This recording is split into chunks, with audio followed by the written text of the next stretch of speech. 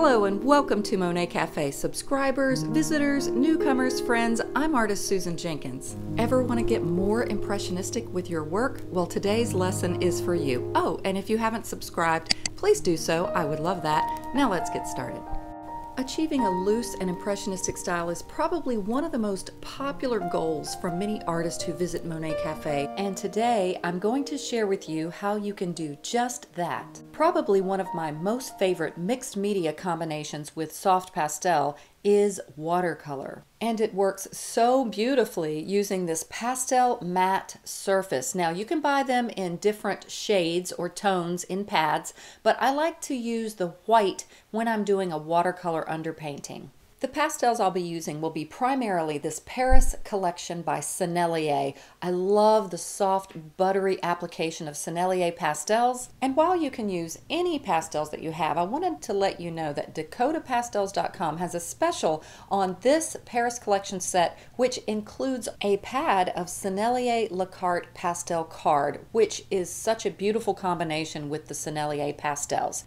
And this little beat up looking set of 36 watercolors is a set I love to use by Arteza. It's 36 wonderful colors at an affordable price. And by the way, I have an Amazon shop for the Monet Cafe channel, which has many of the products I use in these videos. There's always a clickable link to that shop in the About section of this video. Here is my setup. I'm actually not in my home studio, but we are caring now for my mother-in-law who's been diagnosed with terminal cancer in Tupelo, Mississippi, and it's cold here. But this is proof you can paint on the go. My supplies are some brushes, nothing very expensive, a piece of willow charcoal, some water, and of course some paper towels. I'm going to talk a little bit through the sketching process here. I wanted to let you know that the reference photo, these lovely pink roses, is actually a photo from a friend of mine from high school. And boy, that's been many years ago. But I want to talk a little bit about this surface, the pastel matte, the white surface, as a watercolor surface. I was so pleasantly surprised the first time I tried to apply watercolor on pastel matte, and it really applies very much like watercolor paper. And I think I might even prefer it to watercolor paper. But the neat thing about the surface is it's already prepared for soft pastel application. Whereas if you've seen me create my own watercolor, I'll talk about these colors in a minute, where you've seen me before use watercolor paper, I create a watercolor underpainting, and then I have to apply something to give the paper some grit if I'm going to apply soft pastels, such as the clear gesso that I've used in the past. But in this case, it's everything all ready to go. The pastel matte paper receives the watercolor, and it's already ready to receive the soft pastels. All right, what I'm doing here is mixing up a combination of colors, and the goal here, like I said at the beginning, is that impressionistic feel. And when you do a watercolor underpainting, it really lends itself to that. Once you learn some of the watercolor techniques for keeping that loose and very painterly beginning. You may have seen me mixing up a combination of some pinks and some reds. I know there probably would be a tendency just to look at the flowers and go, well, they're pink or they're peach, and just work with one color family. But actually it's going to be much more interesting, and there are different subtle hue changes within the roses themselves based on whether they're in the shadow, whether they're in the sunlight. And most typically with roses, I haven't painted a ton of roses, but I'm always just so amazed at beautiful rose paintings, and I'm really drawn, no pun intended, to painting them. And I've been analyzing them, and I'm trying to come up with better rose paintings myself. But I've noticed that the centers of the roses are typically the darkest in value, so you're going to have your deepest colors within the centers. And then there are also some shadows from how the petals bloom outwards. There are going to be some shadowy, cooler colors such as purples, lavenders, even blue hues at times. Now I'm grabbing a little bit more neutral peaches right now, I'm going to let you guys watch me now as I paint on the Monet Cafe channel. I'm actually going to make a separate video for my patrons with an exclusive section for just the watercolor portion. And I know a lot of you and my patrons have been very interested in watercolor painting. I don't consider myself a watercolor painting expert, but I sure have loved it, and I feel I'm getting better. And I also, once again, love how it lends itself towards Impressionism. When you can learn to paint outside of the lines, so to speak, and not be so tight with your watercolor application. So as you can see, I've sped this up a bit to not make the video so long, since I'm working with watercolor and pastel later, and I haven't sped it up so much that you can't get an idea of what I'm doing. So I'm going to add some music here for the Monet Cafe channel here on YouTube. Once again, patrons, if you're listening, I'm going to give you a real-time section with more commentary for this watercolor portions. But don't go away, Monet Cafe. I didn't mean to rhyme there. When the watercolor portion is done, I'm giving more instruction here on the pastel application and the completion of this painting. Enjoy this lovely song. By the way, a lot of you ask where I get my music from or what the name of a song is. I get a lot of my music from the YouTube audio library, and the reason is because my videos will get a strike against them if I use music that has a copyright. So I can be pretty sure with the YouTube audio library that I don't have any copyright issues. But enjoy this lovely song, and I'll be back soon.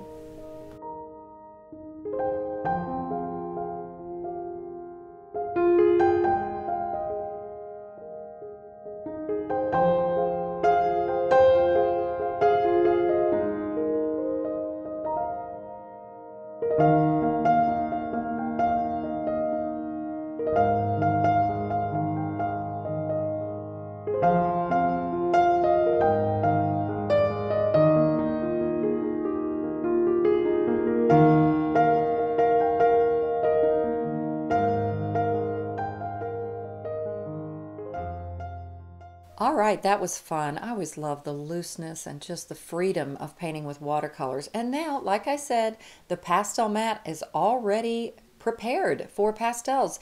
And just so you know, the surface of pastel mat, it was actually kind of surprising to me the first time I got it.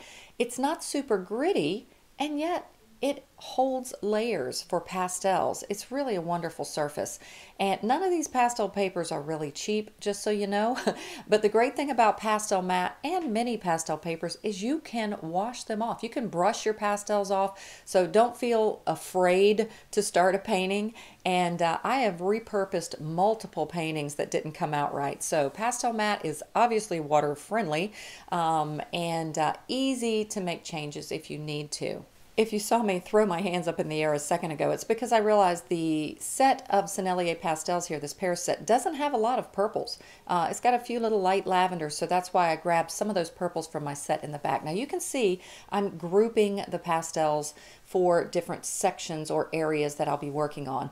A lot of those rosy colors, pinks, lavenders, a little deeper burgundy for the flowers, and the greens for some of the foliage, and some of the darker colors for background, and some of those a bit more neutral blues for the background, pushing it back with color temperature. By the way, my patrons will get a copy of this image. I do add a few more pastels as I work, but these are the basics. And once again, you can work with whatever you have. Goodness knows, I didn't have all these supplies when I first got started, and we just gradually do what we can and get supplies as we can afford them. I think that's why I'm always trying to give you guys ways to work on a budget, creating your own pastel surfaces. You guys probably know I talk about it a lot. I have a video, 8 ways to create your own pastel surface.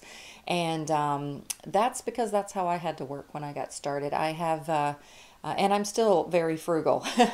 So I'm always feeling very blessed to have what I have right now. All right, these blues that I'm using right now in the background, notice in the reference image it was very dark in the background. I decided these roses were so delicate. I didn't want all that contrast or, you know, just a dark feeling. I wanted to keep it light. And as I often do and say in my videos, many times I love multiple stages of the painting process. When you record yourself painting and you can look back, you're able to see the different stages. I recommend that too. I mean, whether or not you're going to show it to anybody or not, it's a very good thing for you to do to learn more about how you're painting. Often we feel like we've just got to keep working and keep working, and you look back at a video or something and you're just like, wow, I really liked the looseness at that stage. So once again, I'm keeping the background kind of cooled off.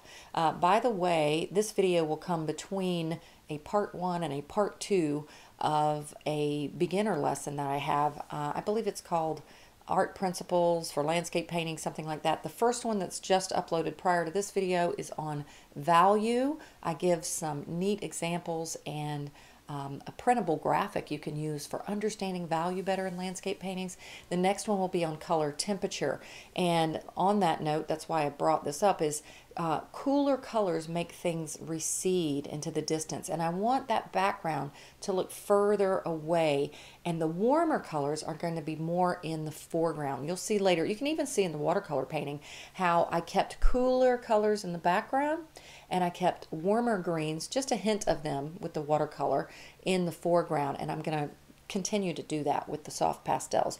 Now, another thing that happens with soft pastels often is we get frustrated at what's called, or many artists call, the teenager stage or the adolescent stage. You notice how everything looks a little bit, not really smooth or smoothly applied. There's a lot of the background showing through. So I don't blend a lot when I work with pastel, but I do sometimes in the beginning stages, just to kind of cover up that surface of the paper. And that lends to another question, which is, why do you do an underpainting if you just cover it all up? And as I often say, you're not covering it all up typically, and the underlying color does affect the overall mood of the painting. A lot of my patrons have been asking these questions and doing some neat little experiments of doing multiple small painting studies with different just toned colors for underpaintings, and it's really neat how they're seeing how it really does influence the final painting. And like I say, so many people get bogged down with underpaintings and what's the right color and how do I do, if I have this color in a photograph, what underpainting? I don't think there's any hard and fast rules to underpaintings, other than using a color that's primarily in the scene. Like if you've got a lot of green in the scene, I wouldn't choose a green underpainting.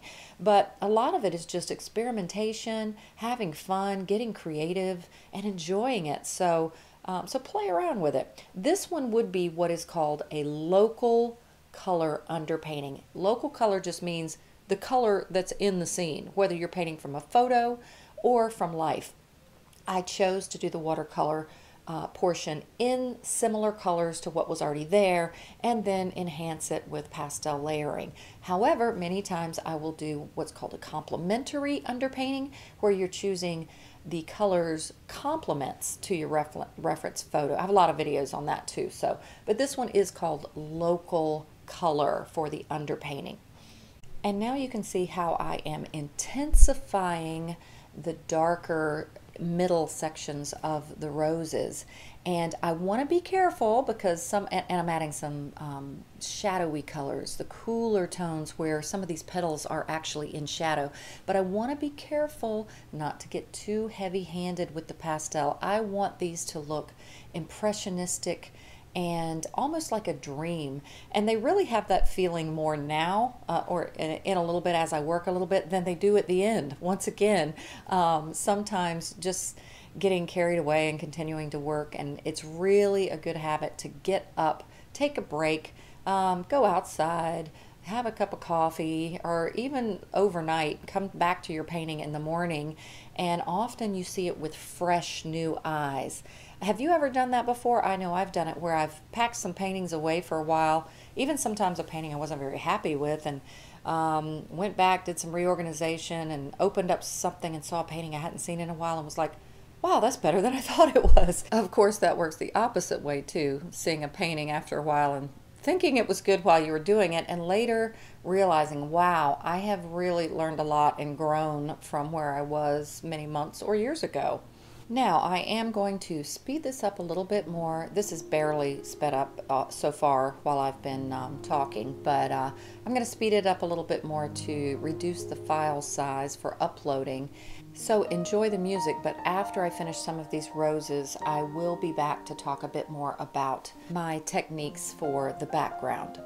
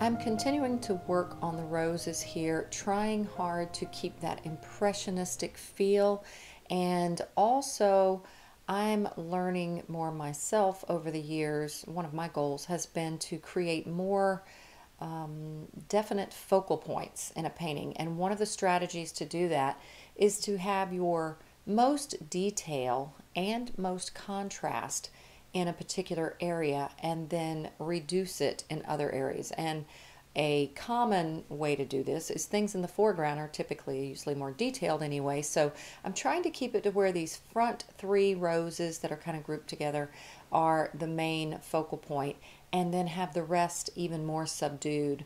I think I could have left it even more subdued than I do at the final image, but that's kind of what I'm continuing to work on. And once again, trying to keep things in the background are going to be a little bit more out of focus anyway. They're usually going to be less contrast, less color. Usually they're more neutral, less crisp edges. So I'm going to keep those background roses really soft and without a lot of detail. So that's the goal.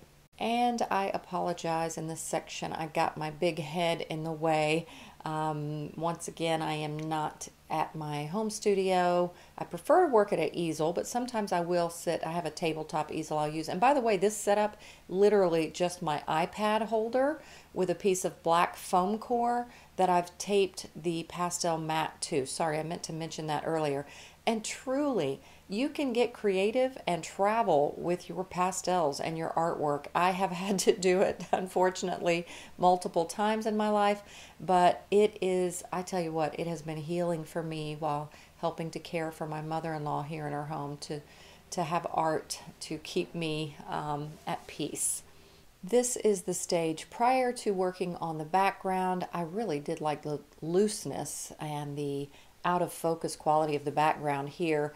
And I kind of wish I had not given too much to the background, but I was still happy with the overall painting. Adding a few more little teeny buds and roses in the background, again focusing on not a lot of detail so that your eye, immediately you hope when you make a focal point, the eye goes to the main focal area, and then you have interest gradually in other places that are leading the viewer to explore and enjoy your painting. And now I'm beginning to work on the background. I will add mostly cooler colors in the background. They're going to be greens that are more, I guess the best description would be more like an evergreen in color. For the ones that are a darker value, I don't want to go too warm. I don't want to make them like these yellowy greens, because once again, color temperature gets cooler in the background.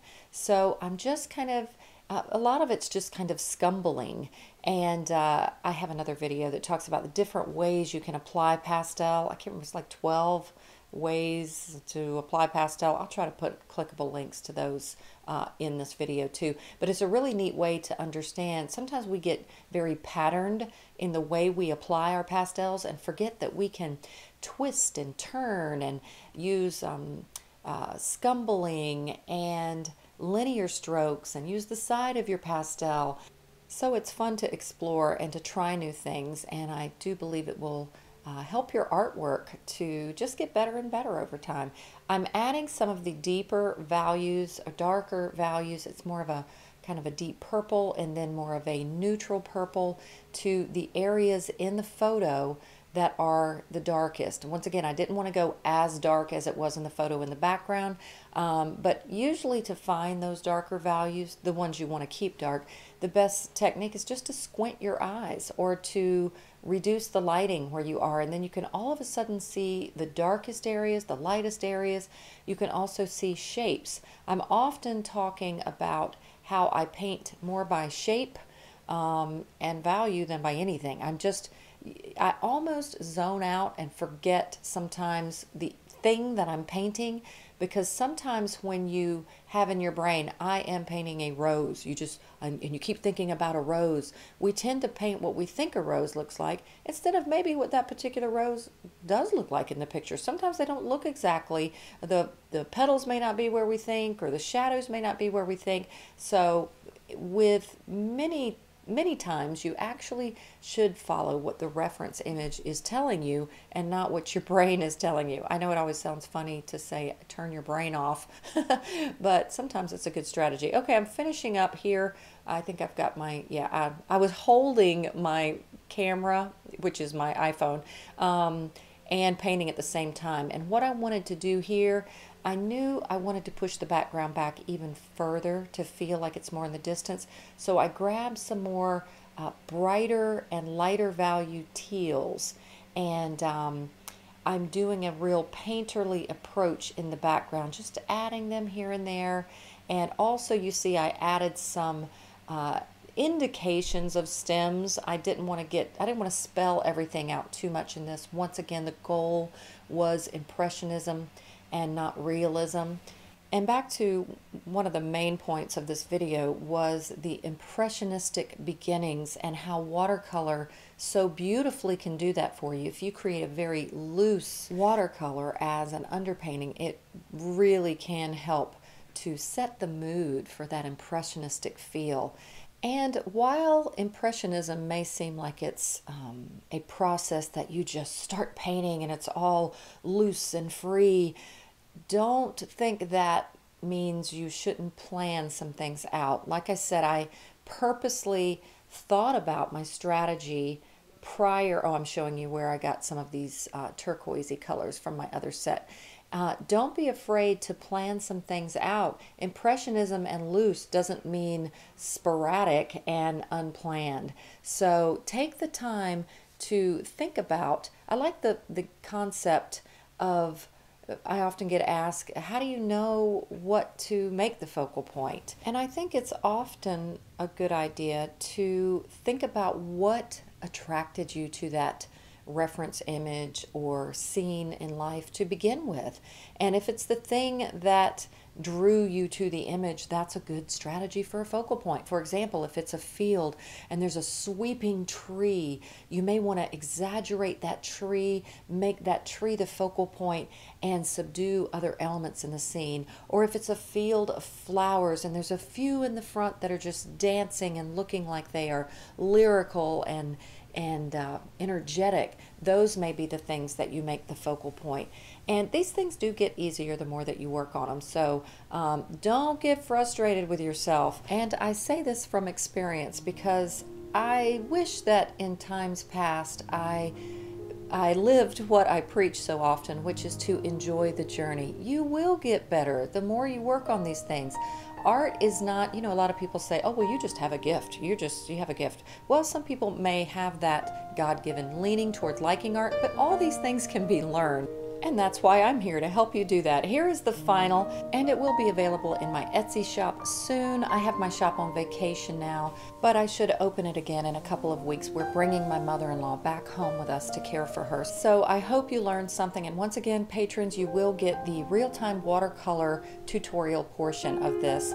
Thank you, everyone. God bless. And as always, happy painting.